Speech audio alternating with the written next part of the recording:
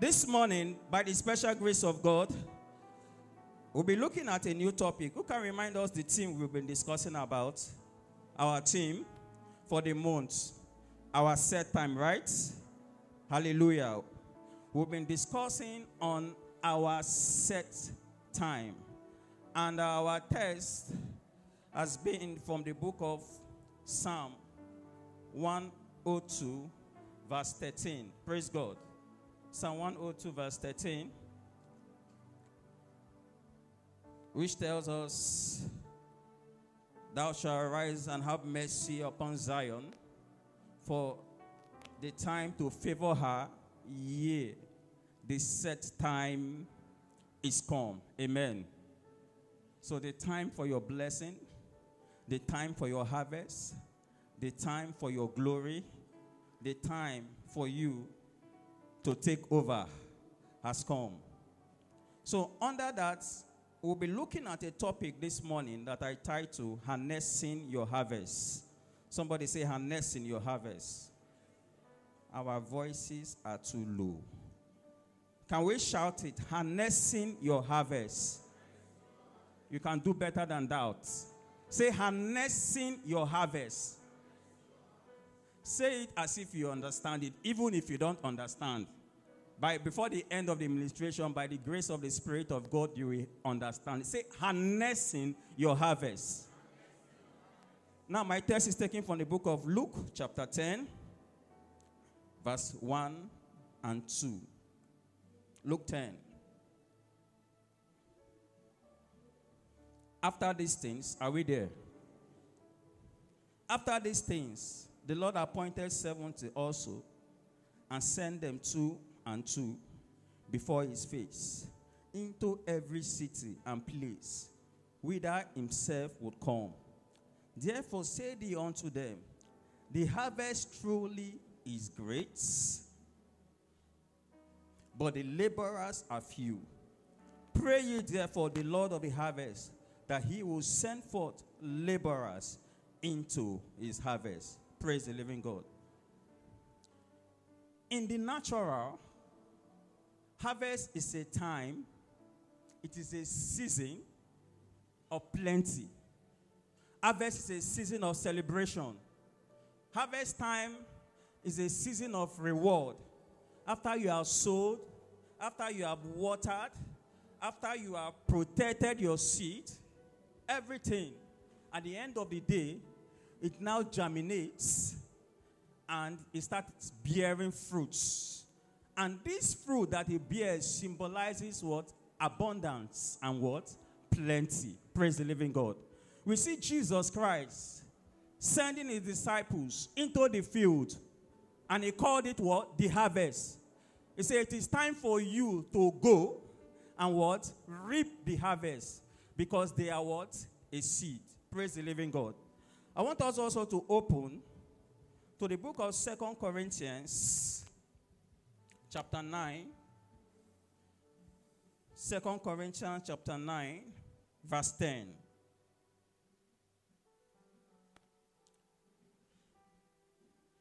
Second Corinthians 9, verse 10.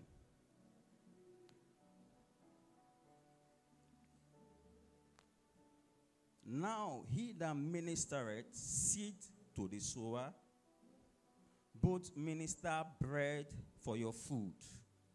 He that ministereth seed to the sower, both minister bread for your food, and multiply your seed sown, and increase the fruits of your righteousness. I want us to know this morning that it is the Lord that provides the harvests.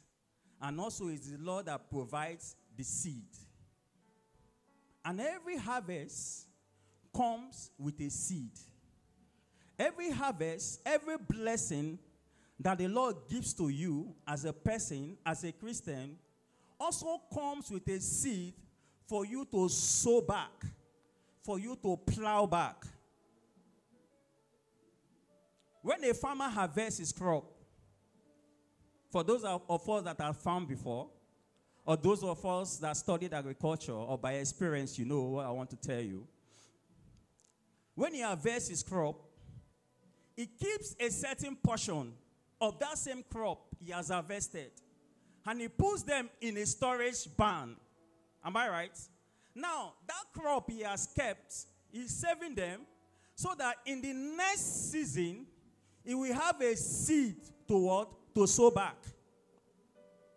And no matter how hungry that farmer or his family or the community becomes, he will not go into that storage barn to take of that seed which he has stored in order for him to what? To eat it.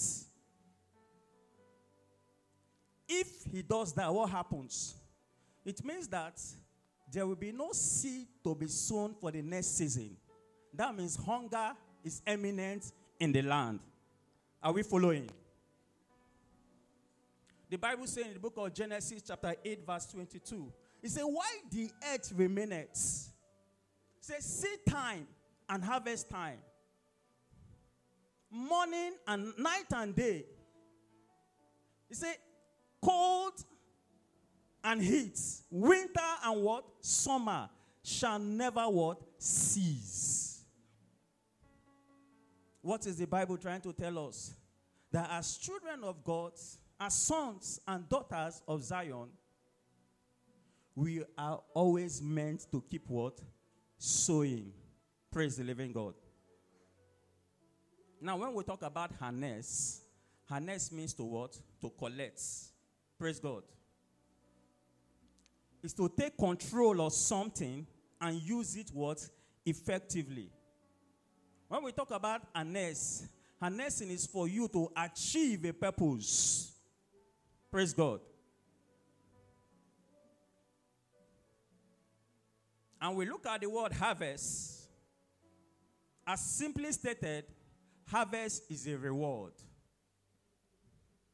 Harvest is you what? Taking your fruits.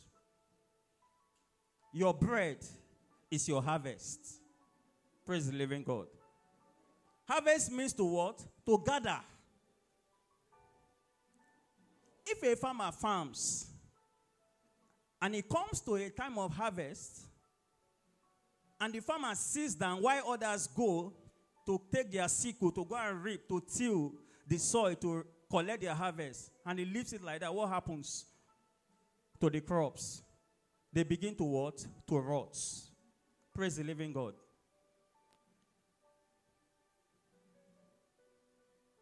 In the scripture, the Bible gave us one good understanding about a man called David. David was a man that had the understanding of what giving is all about. At a point, he said, I will not do anything. I will not give anything unto the Lord that will cost me what? Nothing. Praise the living God. So it tells us that for you to harvest, you need to what? To sow. You need to make a sacrifice. In the book of 2 Samuel chapter 7, the Bible said there that it came to pass when God has given David rest from all his enemies. Do you know what it means to have rest? Praise God. How many of us now we have rest? We have rest. Praise God. We have rest. Do you know what it means to have rest? Rest means that you are settled. Rest means that you don't have a problem. Rest means that you are so comfortable. Everything you need is right in front of you. You have achieved your purpose. You have your land, you have your houses, you have everything. The Bible said that God gave David rest, and David was sitting in his palace. The Bible said David stood up in the midst of his comfort. 2 Samuel chapter 7. And he looked. David said, the ark of the Lord lies in the tent with curtains, and I am here in my house with what? Mansions. He wasn't comfortable. He said, I can't be comfortable and there is a lack in the house of God. Do you know what happened? Because of that thing that David had in his heart, that he wanted to build a temple.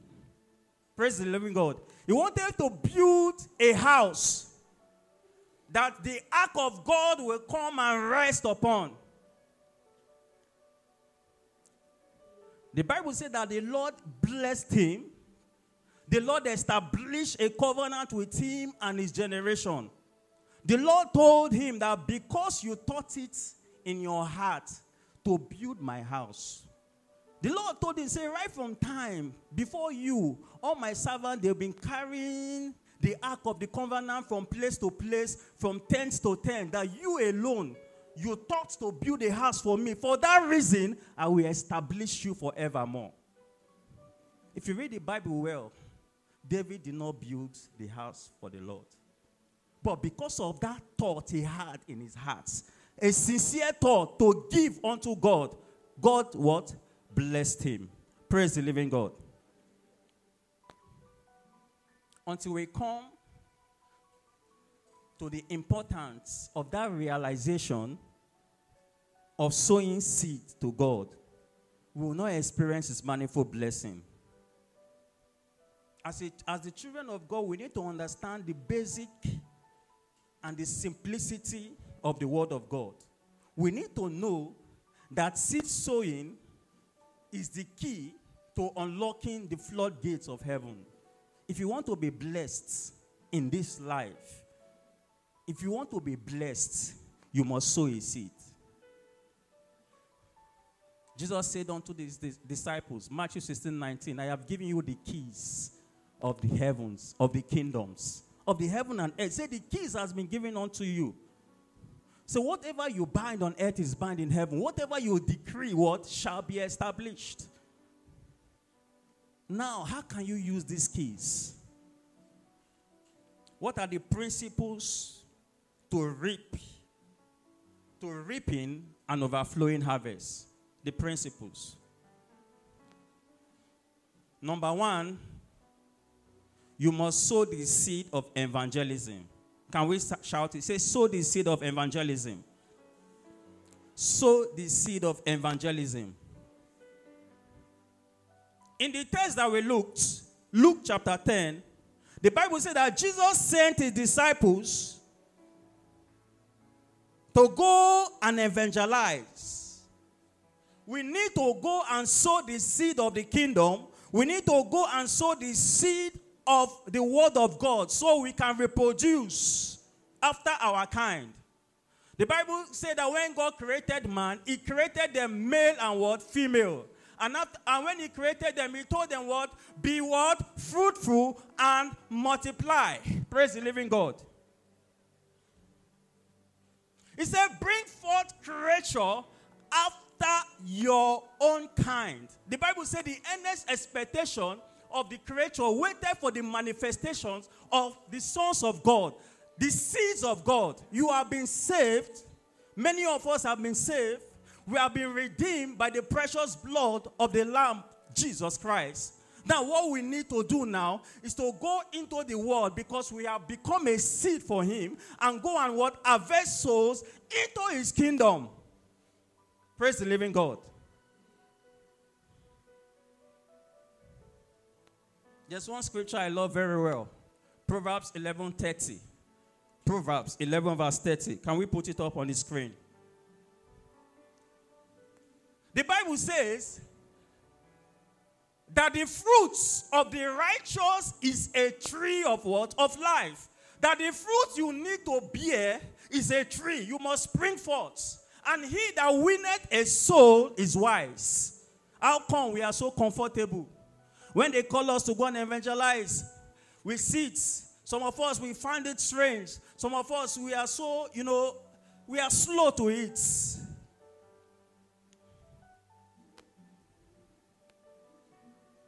That is one thing we must do.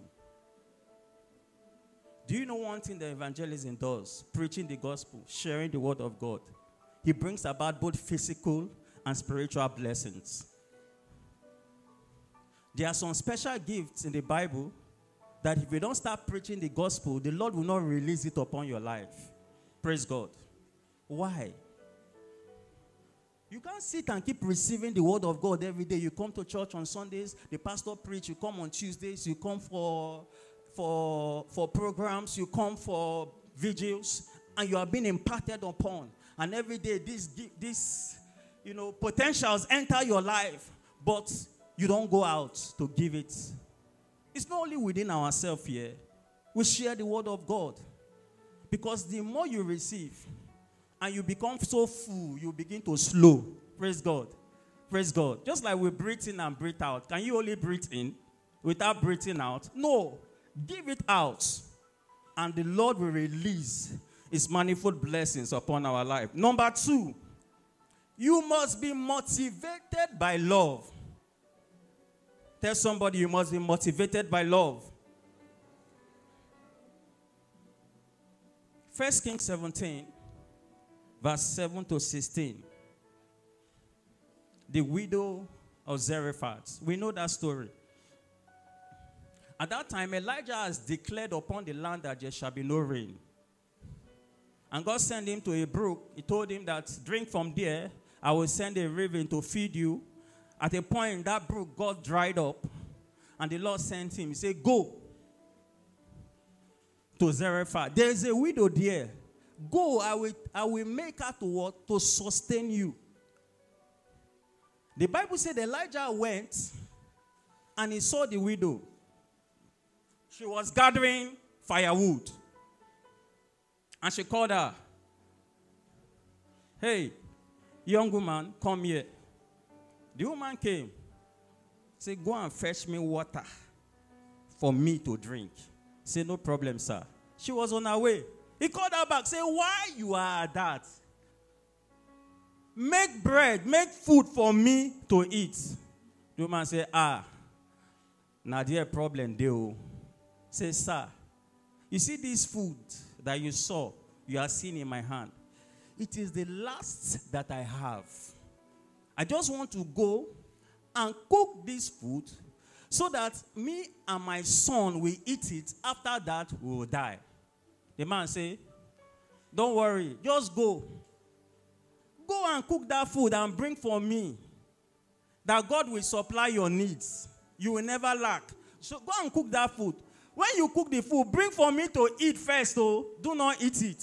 Praise God. Can you imagine that? In today's generation, how many of us can actually give to God in the midst of our need? The Bible made us to understand that what that woman did was a pure love for God. Malachi chapter 3, verse 10. Bring ye all the tithes into the storehouse, that there may be meat in my house. Praise God. Are we there? Hope we are together. Thank you, sirs. He said, bring ye all the tithes into the storehouse, that there may be meat in my house, and prove me. Praise God. Let's stop there. Have you ever imagined this word that the Bible puts in this place? He said what? Say what? Can you shout it? Can you shout it? How do you prove God? How? He said, prove me.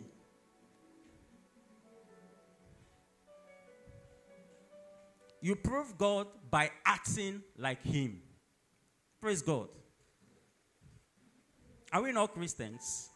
What is the meaning of a Christian? God bless you. Christ-like. The Bible says God so loved the world that he what? Gave. You see the principle of giving. He respects no man. Praise God.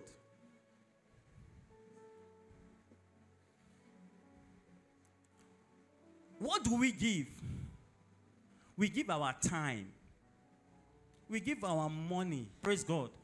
We give our resources. We give love. We give faith. We give hope. These are the things you can give. You give your belongings. When you go out to preach the gospel, what are you doing? One, you are sacrificing your time.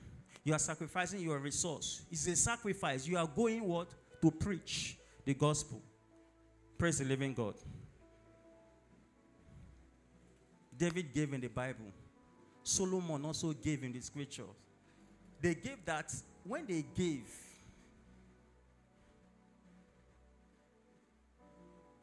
it made God to stand up to what? To bless them.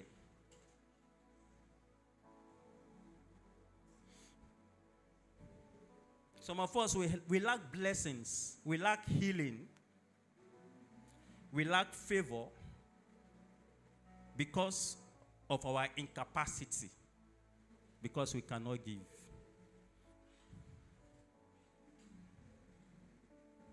If a man loves God, you will not find it difficult to obey those simple commandments of God.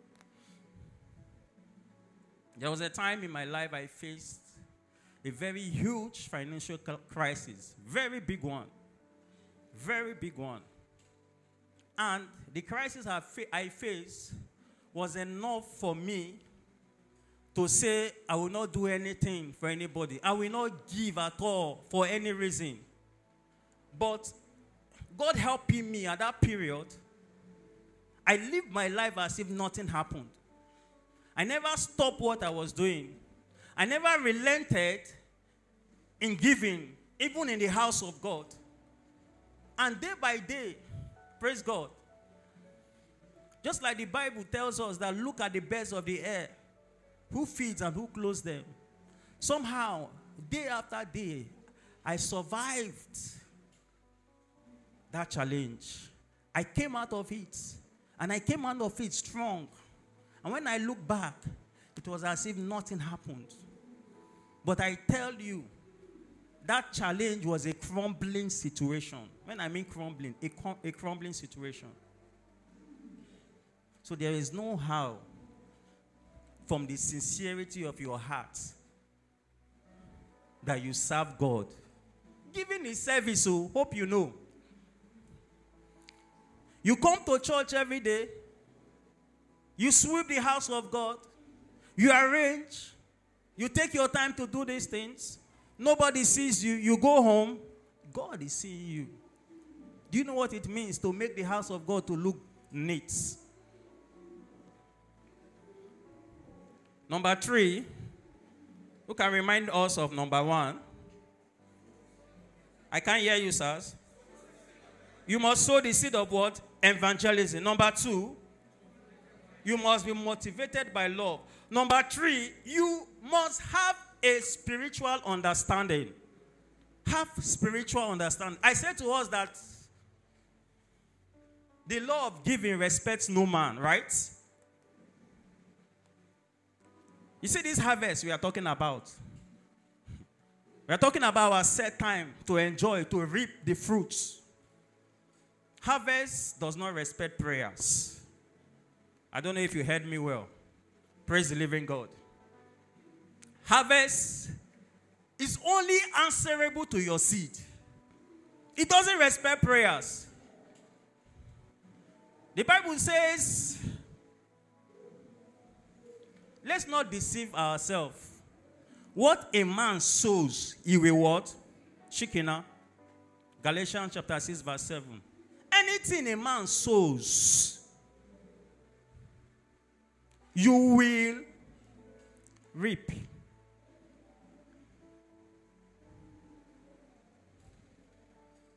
You go to school, you decide not to read your book. You decide to play around. In time of examination, can you recall anything? What do you want to recall? If you pray, will there be an answer? Answer me now. No, this is reality. That's why I said it respects no man. What will happen? You'll be blank. The next thing is for you to start looking for answers from your neighbor. But if you read and study, and probably you get to the exam hall, and it skips, and you pray, say, Spirit of the living God, give me the spirit of remembrance. What happens? Comes upon your life. It's not a magic. At that time, self, you can be looking at the sky. The Spirit of the Lord, as a Christian, will be writing your answers for you because you studied. But when you don't study, don't deceive yourself. Nothing will come. So some of us, we can go ahead to deceive ourselves. We did not read and we prayed. Answer came from heaven. My brother, that is what? Fallacy. Praise the living God.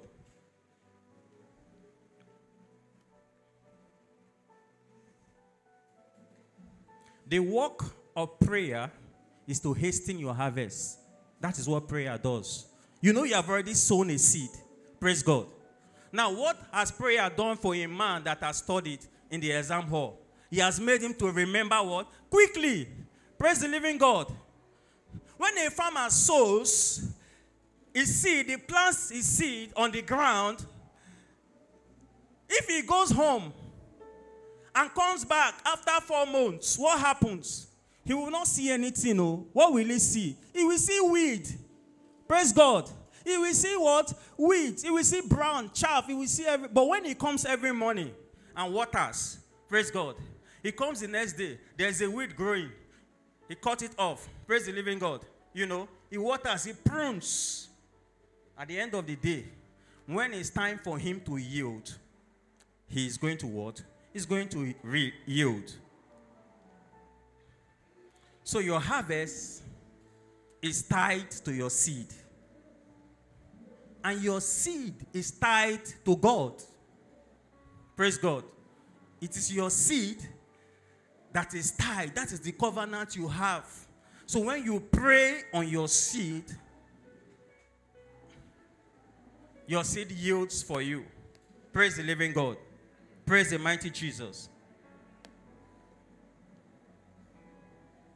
Prayer removes what? Adversaries.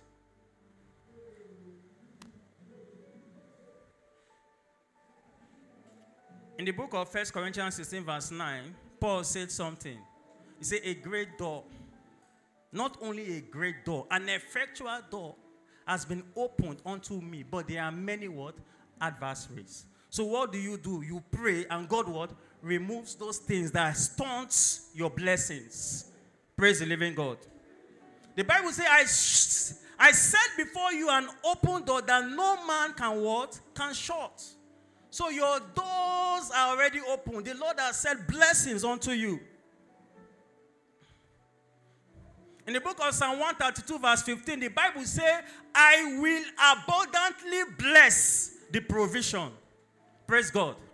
I will abundantly bless the provision. Now the question is, what if there is no seed? How will there be a provision? Praise God. Praise the living God. If there is no seed, how will there be a provision that God will bless? And now it tells us, which is number 4, that we must be willing to sacrifice. Say to somebody, you must be willing to sacrifice. I can't hear your voices. You must be willing to sacrifice. Proverbs 24 verse 33 says, a little sleep, a little slumber, a little folding of the hands, so shall your poverty. The Bible says it is yours. So read the Bible now. It says, so shall thy poverty. It is not the poverty of God. It's not the poverty of your neighbor. You that sleeps, you that fold your hands, you that keeps procrastinating. You have a contract. You need to deliver. You need to set tax day by day for you to fulfill that contract. You could not fulfill it. Now that you not fulfill it, will they refer you? Will there be referrals? No. Will there be opportunity for another one? No. Praise the living God. So we need to sacrifice our time. If you are a student, you need to study. Praise the living God. If you are a farmer, you need to go to the farm, till the ground and plant. Praise the living God. These are the things we need to do. Some of us, yes, we are graduates, but at the end of the day, we sit down, we're not doing anything. You know, you're not adding to yourself value. You are, in fact, some of us, see, I was one person that was lazy about submitting CVs when I graduated. When my mate was submitting 30 CVs in a month, going for 100 interviews, I found out that it was difficult for me. But what happened? I was trying to do other things. Praise God. I was doing business. When I was serving in Maiduguri, I went to a market called Muna Market. I was buying beans from the village, going to sell. Praise God. So at the point I discovered that, it seems that your IQ is in something else. So this one that you cannot do this. What else are you doing? If you don't have talent for something, God has blessed you in another level. Don't sit down. Don't fold your hands. Stand up and what? And move. If you need to go and learn a trade, you go and learn a trade. Don't say because you are a graduate. How can I be a graduate? A master's degree holder, I wouldn't. And you sit and fold your hands. So we need to sow. The Bible says, cast your bread upon the waters in many days. That means if you invest, praise the living God. Some people, they are very intelligent. They study, they pass. It may take them time. But one day when they work, when the employment comes, in many days, you will see them sitting in top positions.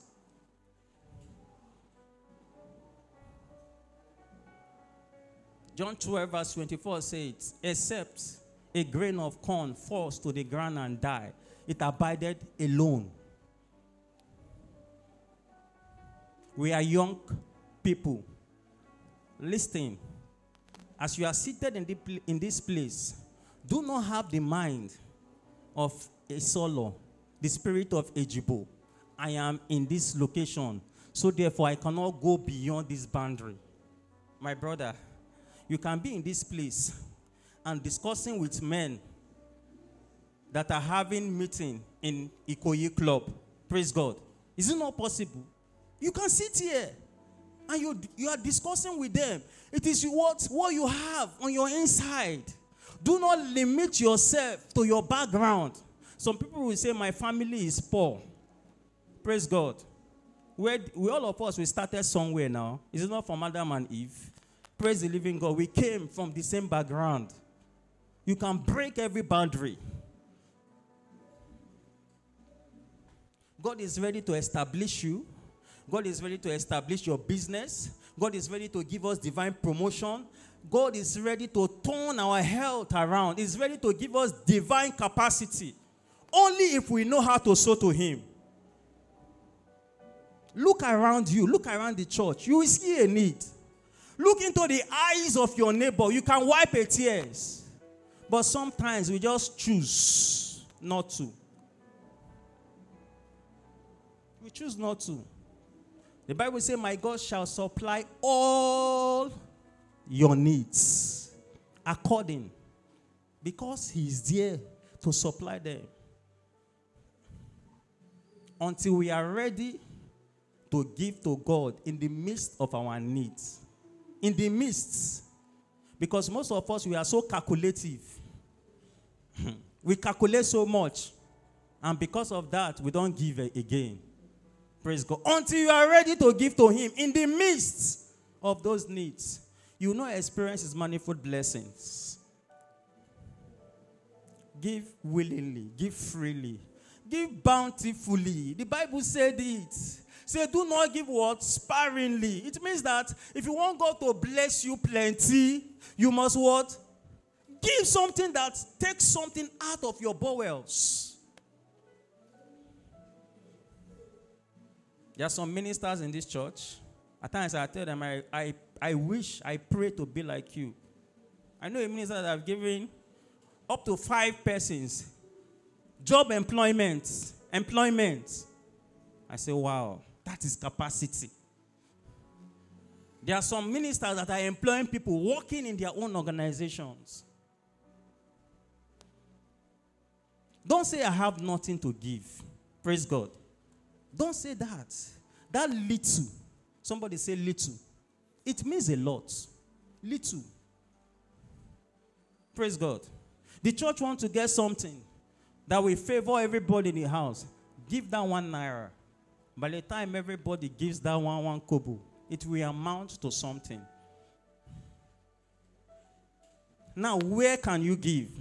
Deuteronomy 14 verse 22, the Bible says he will show us an appointed place where he has put his name. There you can go and serve him. There you will give unto him. Now, for us, the appointed place is the house of honor. Praise God. It's the house of honor. Some of us in this place, we are here serving God, and we are going somewhere else to give our tithe or special offering.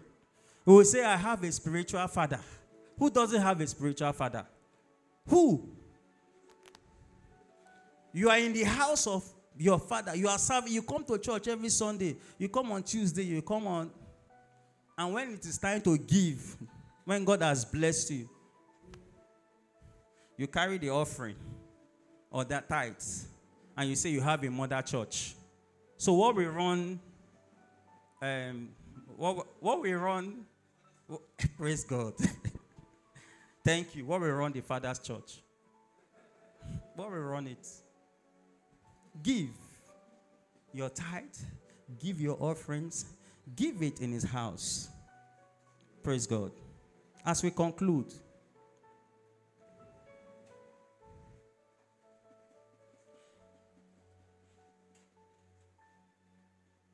evangelism is important. The Bible says, go ye into the world and make disciples of all nations.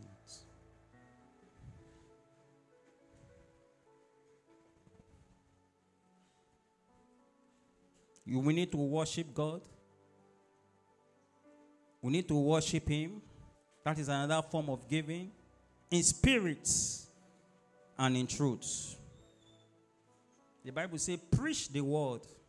Be instant in season. And out of what? Season.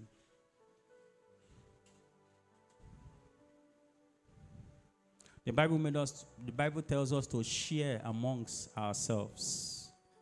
You see, may the Lord help us to understand the simple things about the scriptures. The Bible made us understand that the disciples, they share things in common. Praise the living God. It is in communal blessings the Lord lifts us up. I can't be in the midst of 5 friends or 10 or ministers, and God is making this one head of his department. God is making this one a business mogul. God is establishing that one and that one. And I will not be part of that blessing. Is it possible? No. Let the blessing flow. I want us to rise on our feet. We are talking about harnessing our harvest. The Bible says that the harvest is ripe. There is a need in the house of God.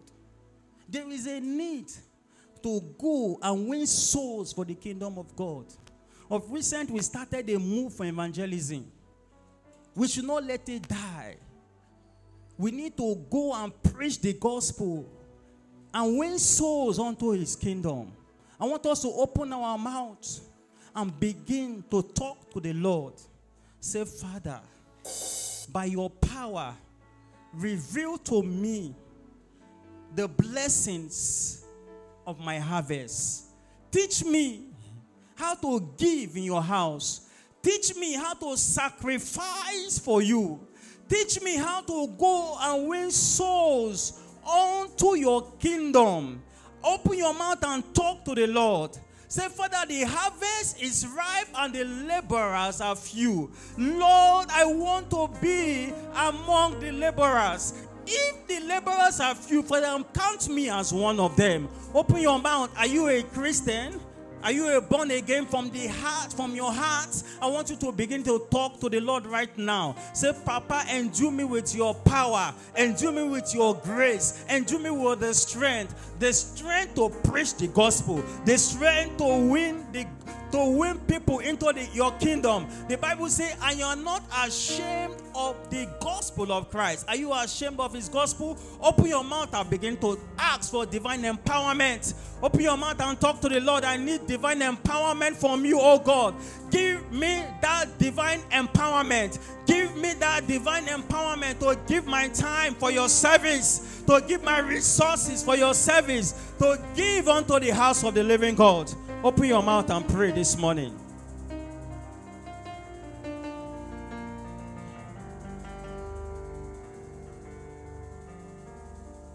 Say anything connecting my life with failure. I can't hear our voices. Say any power connecting my life with failure. You are a liar. Expire by fire. In the name of Jesus, any power connecting my life with failure, you are a liar. Expire, expire, expire.